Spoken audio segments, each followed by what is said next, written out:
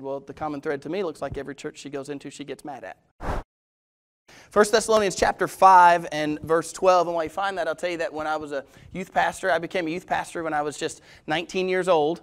And this young man came to youth group. We were running around my brother's neighborhood and my neighborhood, and we were inviting all the kids we could invite to come to youth group. And if they had friends, we would go to their friends and invite them. And so it regularly happened that children would come or teens would come to a youth group, but their parents didn't come to church.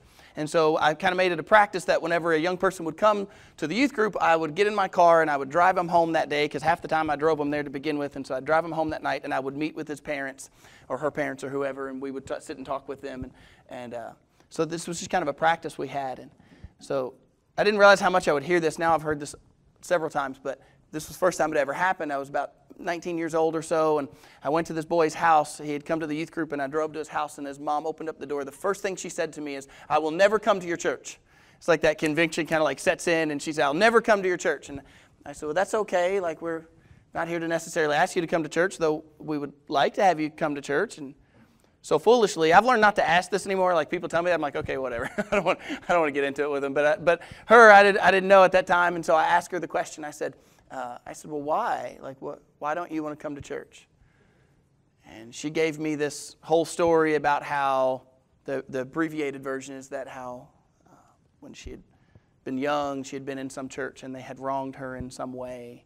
Not physically harmed her in any way, but they had emotionally harmed her in some way and offended her, and so she left. And then when she was just married, her and her husband decided they wanted to go back to church, and sure enough, they went to church, and the church hurt them again, and church is just, that's all the church is ever doing, is hurting people. And so I tried to share with her my personal testimony and things that happened with me in church, and I tried to get her to come. I said, church is different. It's not, our church is different than that. You don't have to expect that from every church, but she never came. 2 years went by. She never darkened the door of the church, not once. Her kid was in a Christmas play. She didn't come, literally never would come. We'd drive out and pick him up, and we'd bring him to church, and we'd take him home. And one day that boy he was getting quite big. He was not really a boy anymore. And we were playing this little silly game in the fellowship hall of the church. And this girl went running, and he was getting heated about the game. And the boy stood up, and he clotheslined the girl and knocked her straight on her back. And without hesitation, I said, "Get out. Go. Get out. I'll call your mom later. Go."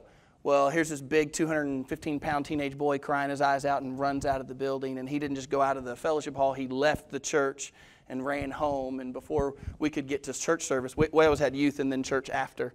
And so before we could get to church service that night, guess who was there at the church wagging her finger in my face, telling me that the church wasn't any different?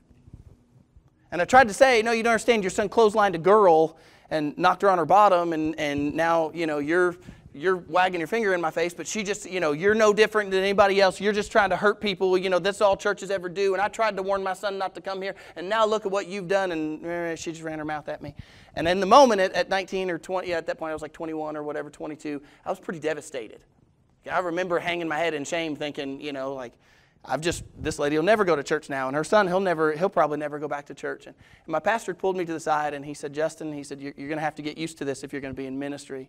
And this is what he said. He said, "I want you to look at the common thread in all of this." And I said, "Well, the common thread is it seems like she feels like every church she ever goes in, they hurt her." And he said, "Well, the common thread to me looks like every church she goes into, she gets mad at."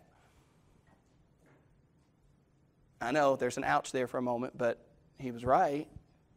The common thread that was happening, the thing that was happening was every time she found herself in a church, she was looking for something to be mad at. I'm going to tell you something from the onset today. You ready for this? If you want to find a problem with us, there's plenty. Start with me. You're going to find a lot. Like if you want to find sin or unrighteousness, if you want to find bad management, if you want to find it, look for, you don't need a microscope. Just get to know me. I'll mess up. Right? I mean, it won't take very long. I'll say something stupid. I'll do something stupid. And if you're not looking at me, if you're looking at our members, they're going to do it too. We're all going to do something wrong. That's what happens. I want to talk to you today, and it's not just mine. It's what Paul says. I want to show you today. I almost named the sermon how to be happy in church. But I changed that because directly from the text, Paul uses the word peace, and I thought that was a better fit. But really the truth is I want to show you today that we don't have to set our mind on what the church is doing wrong. Let's look at what Paul says when he talks about this church. Remember this church, brand new church, that when he had planted them, just 3 weeks he had been able to be there with them. Look what he tells them. We're in 1 Thessalonians chapter 5 and verse 12. Are you there? Okay. And we urge you, brethren, to recognize those who labor among you and are over you in the Lord and admonish you, and to esteem them very highly in love for their work's sake. Be at peace among yourselves. Now we exhort you, brethren, warn those who are unruly, comfort the fainthearted, uphold the weak, be patient with all. See that no one renders evil for evil to anyone, but always pursue what is good, both for yourselves and for all. Rejoice always, pray without ceasing, in everything give thanks, for this is the will of God in Christ Jesus for you. Let's go to the Lord in prayer about His Word. Heavenly Father, God, we come before you in Jesus' precious and holy name, and we ask you to fill this place. Lord, I must admit to you that sometimes I feel foolish that you would ever call me to speak. I thank you for the privilege. I don't deserve it, Father. I pray that you would speak to me as much as you would speak to everyone else in this room. I pray that your Holy Spirit would speak to our hearts. I pray that your word would become anew to us again. Pray, Father, that we would see your word in a new light, and we wouldn't just see it and hear it and walk out of here and forget who we are, but, Father, that we would see your word, we would see our own lives, and, Father, that we would leave here changed for you. We pray that your word would speak to our hearts. And we pray that your Spirit would just fill this place. Whatever decisions you have, Father, whatever you want to do in this time of worship, in this time of preaching your word, Father, I pray that you would do it. Let your will be done. We pray it in Jesus' name. Amen. All right, look, it's verse 12. And we urge you, brethren, to recognize those who labor among you and those who are over you in the Lord and admonish you. Now, I see three things there. I'm not going to divide all three, purposefully not going to divide all three, because we'll end up spending all day there. But notice what he says. He divides these up. He says there's those who labor among you. Recognize those who labor, those who are over you, and those who admonish you. Now, in a small church, those overlap quite a bit. We have that often. There was this old lady that came to our church for a long time. Some of you know who I'm referencing. And she refused to clap in church. And I don't mean like during a song, like rhythmically. I mean that if you got up and you sang a song, and then if the crowd clapped at the end of that song, she was offended by that. And she would say, her exact words to me would be this, that when we clap, we take it from worship to a performance. And then she would say that if we clap, this is what she would tell me. She said, I don't want to steal anyone else's reward. And she would reference the Pharisees who would pray in front of people. And if they prayed in front of people and they had their reward, you know, they wanted to show everybody that they were fasting and praying, and so they had their reward. And I used to try to tell her often, I would say, you know, that's not really the way that it is. The Lord looks at our heart. And if your heart is to worship Him, and like, let's go from the other side. This is the example I gave her one time. I said, let's go from the other side. Let's say someone gets up in church and they sing a song, and their heart really is to worship God. They didn't ask for anybody to clap. They didn't ask for anyone to, they just wanted to worship the Lord, and that's what they were doing. They were singing and they were worshiping, but the whole group erupts in an applaud at the end of the song. Is God up in heaven and went, well, I had a blessing for you, but they all clapped. Sorry they all messed that up for you. Like there was going to be a new diadem in the crown, but I mean, you got your reward. They clapped. Does that sound foolish to you if I say it from those terms? And in the other way, do you think if someone got up and wanted everyone's applaud and wanted everyone's, if my heart really was, if I got in front of everyone and I began to sing and my desire was that everyone would clap, but if the whole room didn't, if the whole room was silent like Baptists are used to doing, that was a joke, if we're all just totally quiet and we're totally silent, do you think that the Lord was like, well, I mean, his heart was in the wrong place, but they didn't clap. I got to give him something. Do you get to manipulate the rewards of God that way? It doesn't work that way, does it? So look at what Paul says. This is scriptural, not me. What does he say? What's the first word? We urge you, brethren, to do what? You're supposed to do something. Recognize those who labor among you. I didn't ask him for permission. Sorry. But that's okay. There are people in our church that labor among us. And sometimes they do it without ever going noticed. I'm going to tell some stories today, and I'm supposed to ask, like I remember seminary told me I'm supposed to ask people before I do that, but I didn't. So Sherry, I'm going to start with Sherry, because I know Sherry's not going to leave. She's not going to get mad at me no matter what I say. So, so listen, I want to tell you a story about Sherry. Sherry came to our church. Do you know how long? Some of y'all waiting to join. You want to know how long it took Sherry to join our church? 1 Sunday, okay? Anyways, that's a whole different thing. But Sherry came one time. At the end of service, have y'all ever seen the movie Cars? Yes. You know Cars, right? There's like these little cars, and the cars are like they're in a little podunk ghost town. And then when somebody was driving by, they were like, places! That was our church. There was like 12 people. I think there was probably 8 people that day actually in the church. 7 of those were probably my family. And so we're like just hardly anybody. And Sherry comes. And so when she pulls in the parking lot, we're all like, don't act weird. Sherry comes in and I'm telling you, like it was rough. And Sherry came in and I walked out. I'm following her like a puppy. You know, like when a puppy thinks he's found a friend. Like I'm following her out to the parking lot and I'm trying to talk with her. And she looks over her car at Maddie. And Maddie was about, she's probably 10 years old, maybe 11. And she looked over the car at Maddie, her daughter, and she said, Maddie, do you like it here? And Maddie went, yeah. And she said, you want to call it home? Maddie said, yeah. She said, we're going to join. We'll be back. And she got in her car and she left. That's just Sherry's personality. Like I didn't know her at the time, not that well. And Sherry's been here for 7 years ever since. And I want to tell you some stuff, and I hope I'm not speaking out of turn. I hope she'll understand what I'm trying to get at here. When Sherry came to our church, what a lot of you don't know is that Sherry was widowed. And what you don't know is that even sometimes when she was here every Sunday, playing the piano, picking up music for us, helping us out in a place that we were needed, sometimes there were memories of her husband who had been in the same building where we were meeting. And then even more than that, sometimes there would be like anniversary dates. And for those of you who've lost someone close to you, you know what I'm talking about. There'd be these anniversary dates that they would come by. And she never called in. Never once did she ever call me and say, I just can't do it today. My emotions are too high. I can't be there. She's there every time. And then even this past week, you know what happened when she was widowed? Then she had to get a full-time job. Her whole life is changing. In the midst of that, her daughter's gone off to college, and then here she is this past Wednesday. She's working like 12, 13, 14-hour days for the Louisville Science Center, and she got done with that. And you know who was here Wednesday night for Bible study? Sherry came here. And then after Bible study, we stayed late and we sang songs. We practiced for this morning. And then when we were done practicing those songs, she said, okay, guys, with a smile on her face and never a complaint. You know what she said? She said, let's practice for Christmas. And so we sang Christmas carols, practicing for the Christmas season that's coming. I'm going to give you another one. We've got a deacon. Some of you say, why do you only have one deacon? Because we got a real good one. We're growing, guys. Work with us here. Like, we're getting there.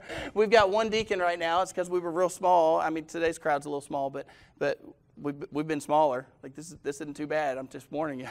And so Tom is our deacon, and I'm just going to tell you this, that I've never met anybody who's on chemotherapy who comes up to the church while he's on chemo. You know what the man did this past week? I know I didn't ask you, Tom. You can keep your head down. It's fine. I'm going to tell him anyways. He went outside and he dug down 4 foot on 3 sides of the building, and he tarred the outside of the building and put plastic on it because we were leaking in the basement. And then he turned around and he dug up the 2 trees. We had some incidents with kids getting on the playground and some issues with insurance. And so he dug up the 2 trees that were out front and he put them to block the opening so that we'd be okay with our insurance because we had openings where kids could get in behind the fence. And then I'm standing here today and he replaced the lights in the foyer. I'm going to tell you a true statement. We had another person in our church that was in the hospital for a surgery. Tom was going in for his chemo treatment and went wandering the hospital to go find the other person and pray with them before his own chemo treatment. I'm telling you, I want to tell you some good things. I'm trying to get you to understand something for a moment. That listen, you've got singers that come every week and they stay Wednesday night and they stay late and they get here early on Sunday morning and they sing and they never ask for a thing. There's people that come up and they clean the church and they clean the windows and they set things up and they get things ready for our fall festival or for our whatever outing or whatever we're having, and they put things together. They never ask for a thing. They don't fight. They don't bicker. They come and they work in the kitchen and they prepare food for us. We've got a new youth minister that's driving all the way down from Lexington. You understand? He's driving from Lexington to come here and already has it set in his mind of maybe possibly moving here when he gets done with school in May. I'm trying to tell you this. This is what I want to say to you for a moment. Look at what Paul said. You want to learn how to be at peace in church, how to be happy in church? Look at what Paul said.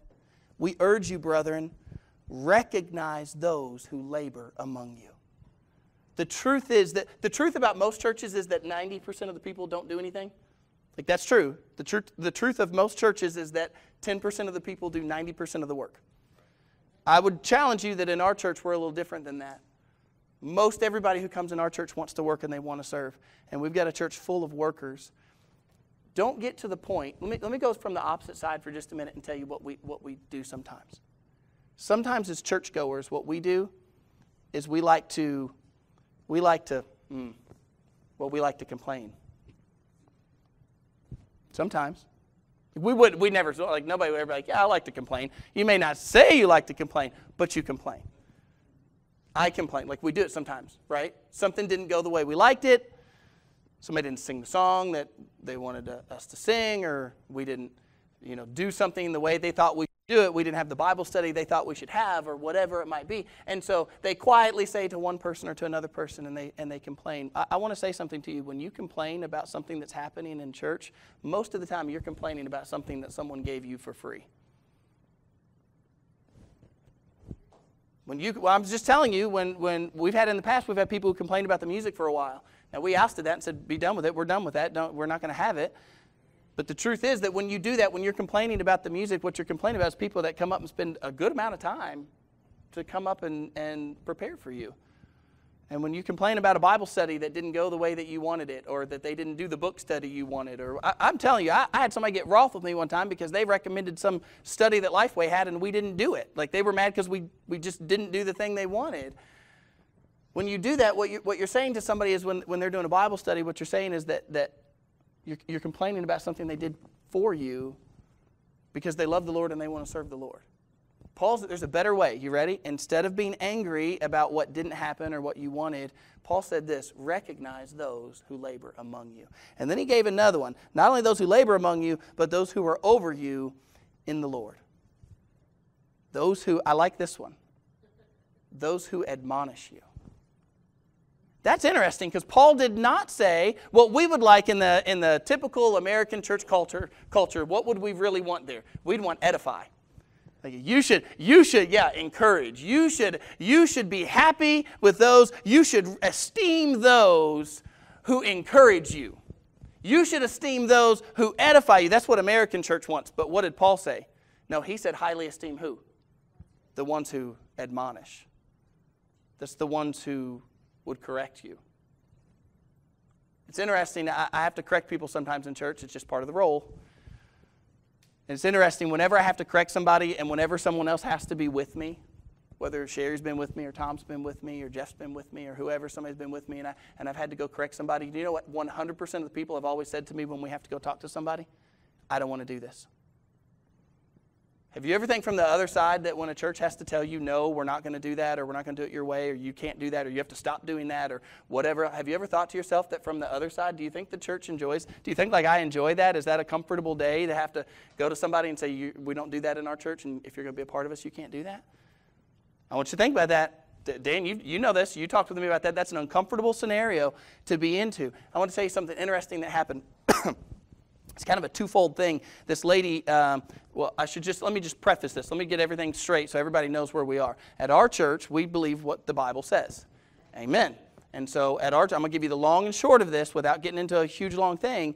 And listen, here's what it goes to, because it's going to go with the story I'm about to tell you. In our church, we don't believe that women can be pastors or deacons. They just can't.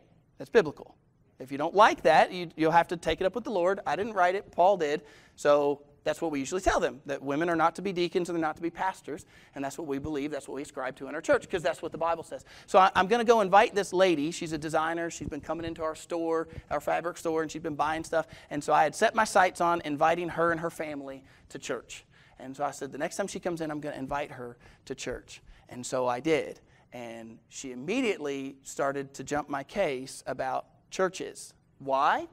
Her sole reasoning was because, now remember, this lady's an atheist, by the way. I didn't say that, but this lady's a total atheist. But she was angry because the churches that she had known would not allow women to be pastors or deacons. And even more so, then she had to look me right in the face and say, does your church allow women to be pastors or deacons? This is going to be awkward for an invitation conversation, but whatever.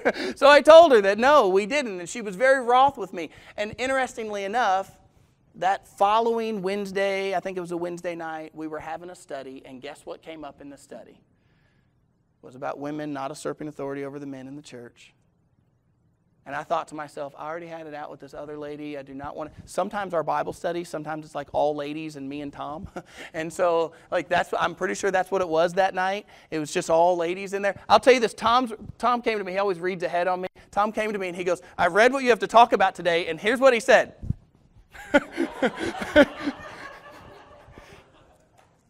And so I thought to myself, I'm going to say this, and they're just like, I thought it was going to be this huge argument, but I didn't. I just went on and taught the word for what the word said, and when we got done with the study that night, here's what all the ladies in the room said when they were done. They all said this. They said, I'm so glad that you were willing to teach on that, and that you didn't shy away from it because you were in a room full of women. Listen, you want to be happy in church? You should esteem those who admonish you. You should esteem those who have the guts to actually be in leadership in a church.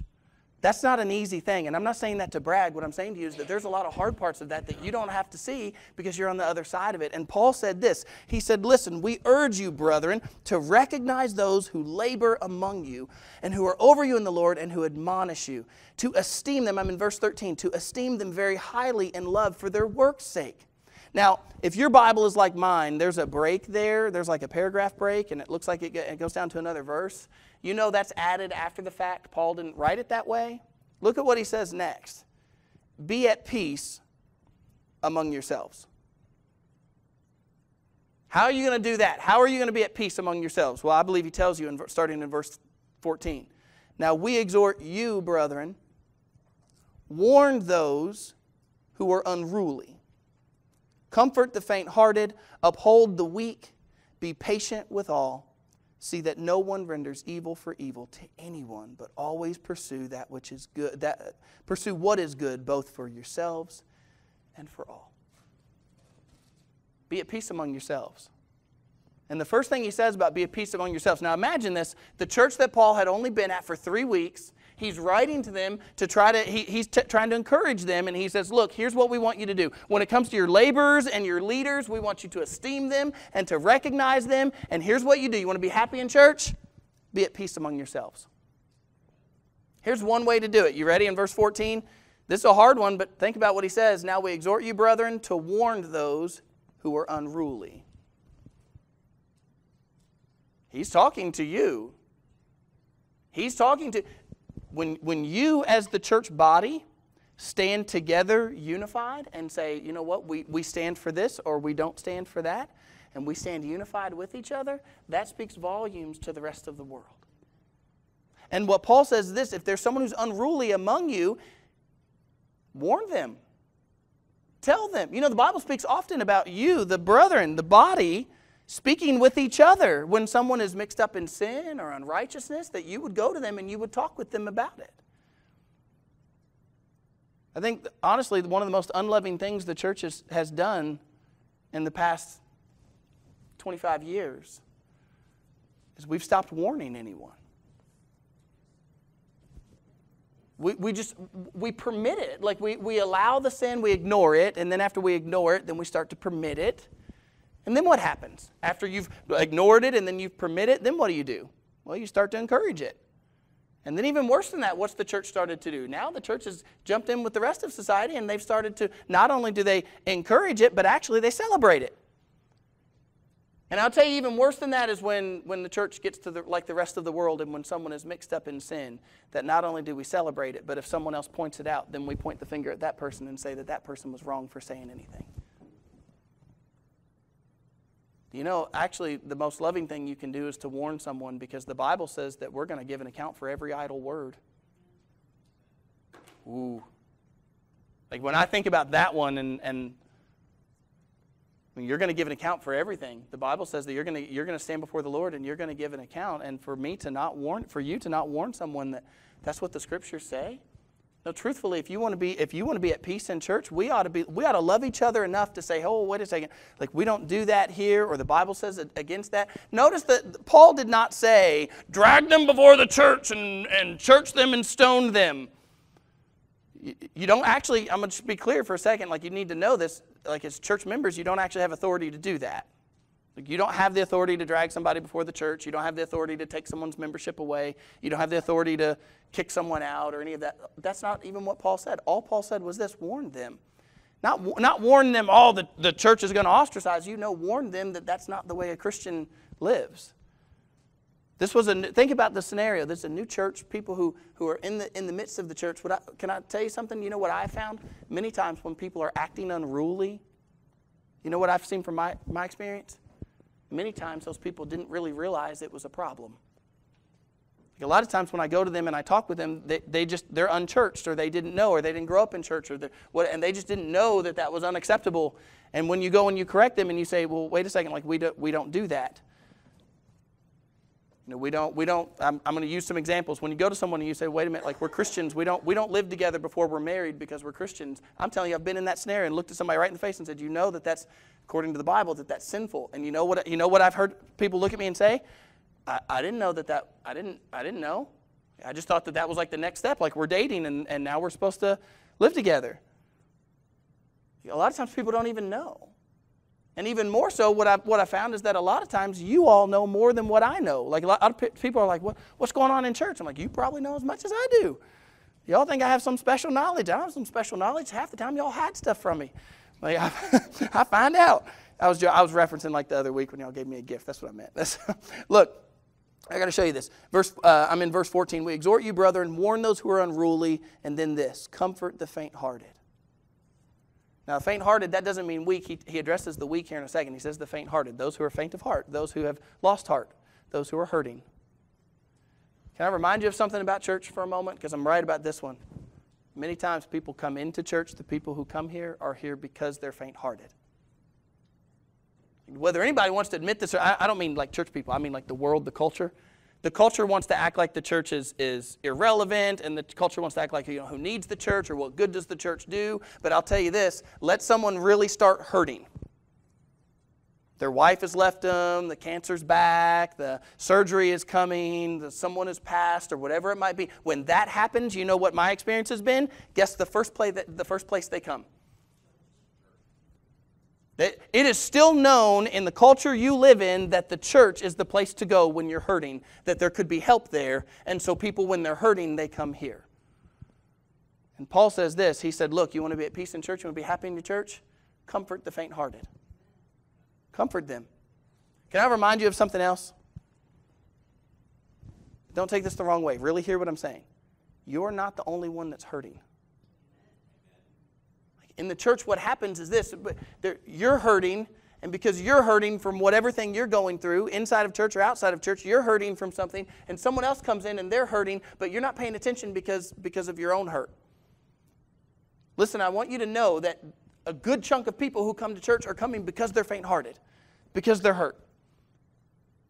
And you're not the only one. Everybody has their own thing going. If you haven't lost someone, then you might have lost all your income, or you might have lost all your money. You might be having financial problems. If you don't have financial problems, maybe you're having trouble with your kids or whatever it might be. You're having your own things, but don't forget the people beside you and behind you and in front of you. Those people they're hurting too. And look what he says. Comfort the faint-hearted. Uphold the weak. Paul actually talks about that too earlier. Well, I guess later when he's writing, but physically in the Bible earlier when you were in Romans, he talks about that as well, doesn't he? That we strive with the weaker brother. My brother's a karate guy. Whatever you feel about karate or I'm not trying to get into that. It's an illustration. Don't get all riled up. My brother's a karate guy, and he's a fighter. And his style of karate it's not really a joke. Like they're serious. His slogan is this is bad grammar for you. We don't play fight. That's his slogan. I know all the grammarians are like, oh, they bristle, but that's his slogan. Like, and he's not playing. It's like a kickboxing type of karate. My brother, at 16 years old, he held a world record for a while of kicking with his shin, kicking through 2 Louisville baseball bats with his shin. Yeah, and I'm not talking like I'm not talking like a flat-footed. I'm talking with the side of his leg. He kicks through 2 of them when he was 16 years old. He's not a joke.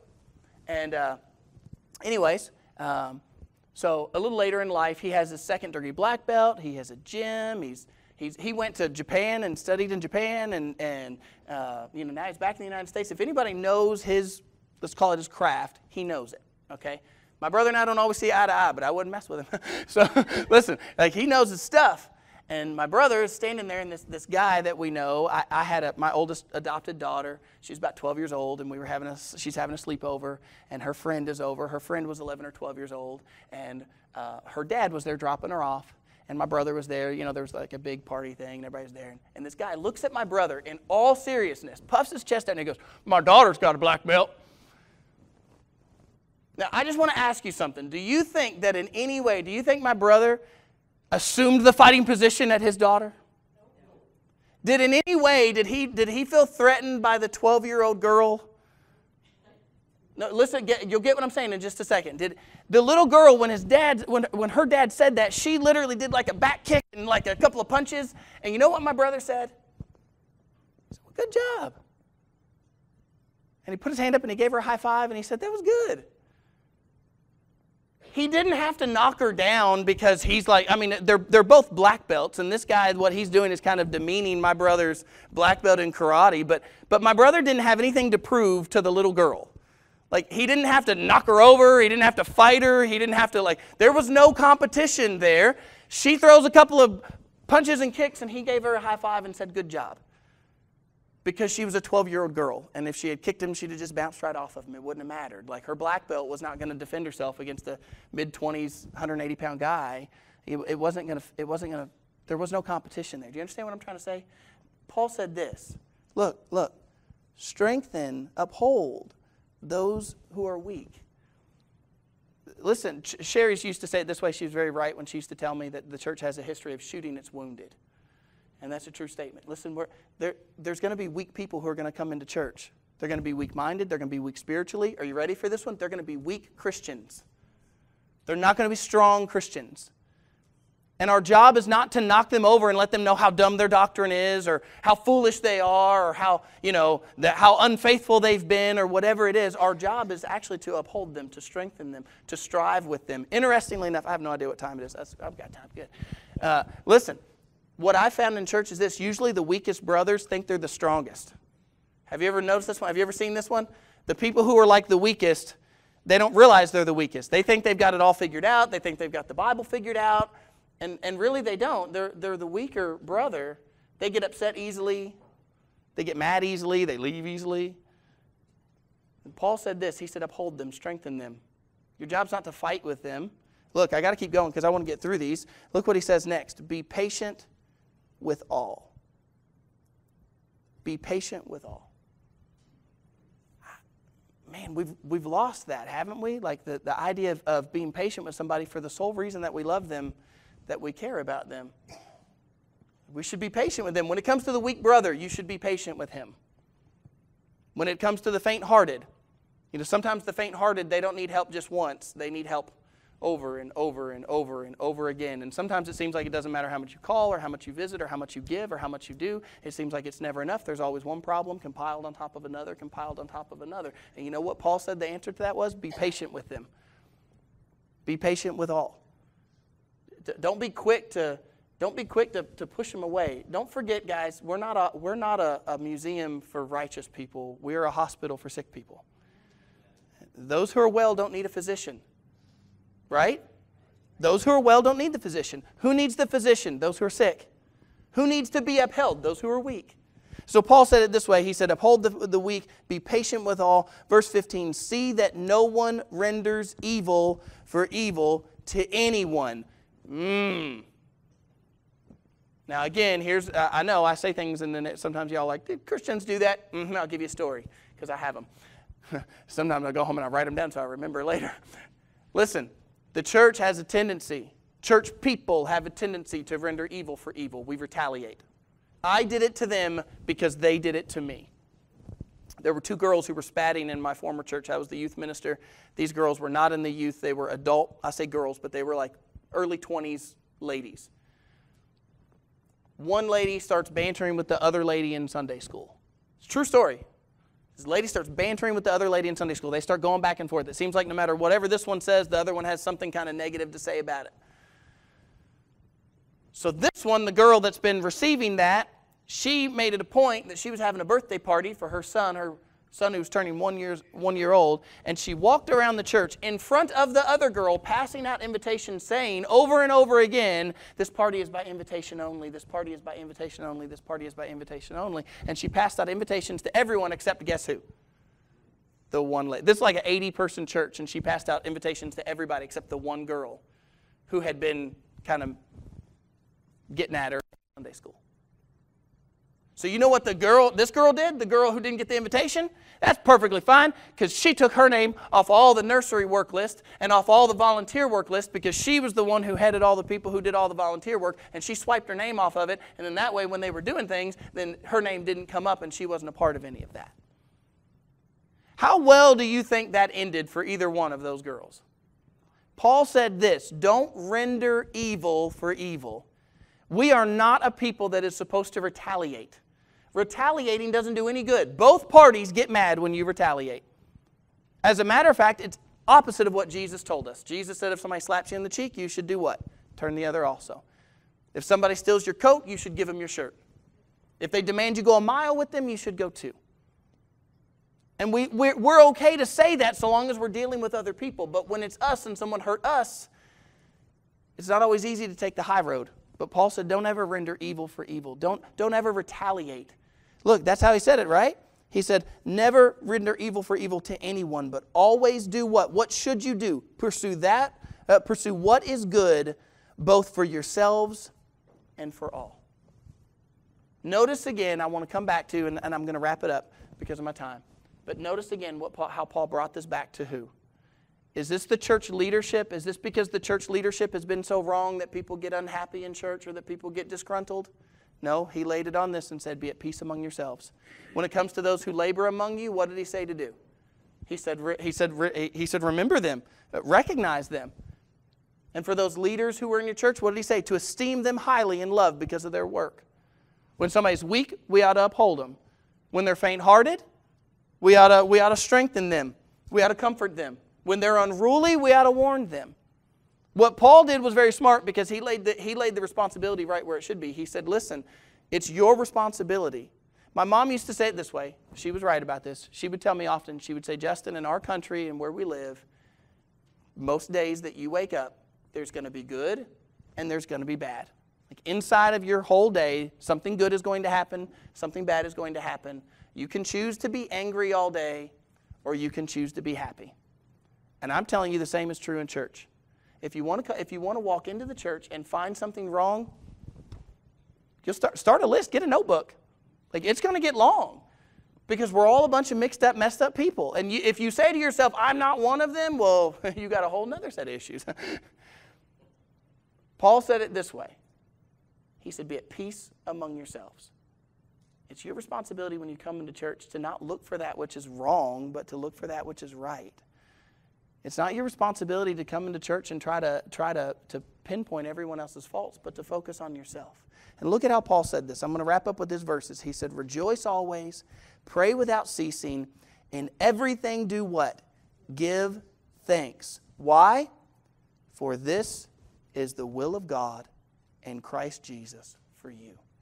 Can you imagine that? The will of Christ Jesus is that you would be at peace among your brothers and sisters in the Lord. That you wouldn't fight with them, that you wouldn't retaliate, that you wouldn't drive certain people out, It's not survival of the fittest, and it's not a place where only the strong survive. No, for everybody that comes in, we're supposed to invite him in, and God wants you to be a part of that. He says that's the will of God in your life, that you'd be at peace among the people in your church, that you would be able to work among them. And I want to pinpoint one more thing as we close. That means that he wants you to be a part of his church.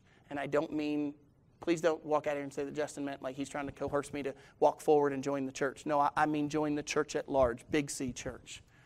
God wants you to be a part of his people. And there's only one way to do that, and that's through faith in his son, Jesus Christ. Now, we're coming up on invitation time. Like, we love invitation time. I'm not saying that we don't want you to join our church, but I'm saying that you understand that joining our church that's not Christianity. That's not faith. That's just saying, I want to work with these people. Like, I like what's happening here. I want to work with them. But what really happens, what Christ wants is that you put your faith in him, and then you'd be a part of his church. You'd be a part of his body, and that he would use you in his service and in his kingdom. And that's what he says. Let's read it one more time, and I'll close with it. It's in verse 18. "And everything give thanks, for this is the will of God in Christ Jesus for you."